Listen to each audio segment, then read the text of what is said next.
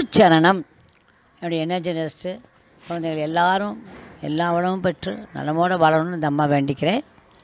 இப்போ நான் ஒரு முக்கியமான தகவல் உங்கள்கிட்ட சொல்கிறதுக்காக தான் இதை பேசுகிறேன். இன்றைக்கி 3ஆம் பிறை. இன்றைக்கி முடிந்தவர்கள் எல்லோரும் அந்த நிலாவை பாருங்கள். அதுக்குள்ளே இந்த பதிவு வந்துடும் நான் நினைக்கிறேன். 3ஆம் பிறை அன்றைக்கி பார்க்கலாம். ஆனால் ஒரு விஷயம், நாளைக்கு விநாயகர் சதுர்த்தி. அதுக்கு என்னுடைய வாழ்த்துக்கள், நல்லா கொண்டாடுங்க. ஆனால் ஒன்றே ஒன்று, எந்த காரணம் கொண்டும் நாளைக்கு நிலாவை பார்த்துட வேண்டாம். ஏன்னா 4ஆம் பிறை நிலாவை நாளைக்கு பார்க்கறது ரொம்ப நல்லதே இல்லை. ஆவணி மாதம் வர சதுர்த்தி நிலவை பார்க்கக்கூடாது என்று கிருஷ்ண பரமாத்மாவே பயந்துருக்காரு.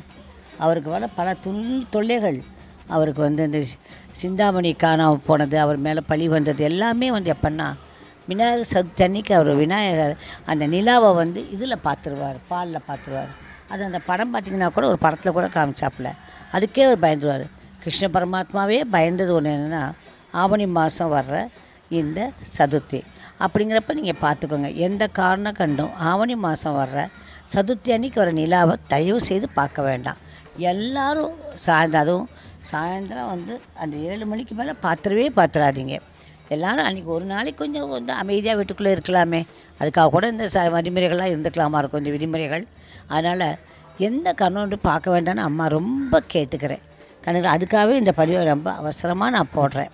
இல்லை, எந்த காரணம் கொண்டும் இல்லை, விநாயகர் சதுர்த்தி அன்னைக்கு நிலாவை பார்க்க வேண்டாம் என்று இந்த அம்மா கேட்டுக்கொள்கின்றேன். ஓகேம்மா கண்ணுங்களா? All the best, good luck, குச்சன், bye bye.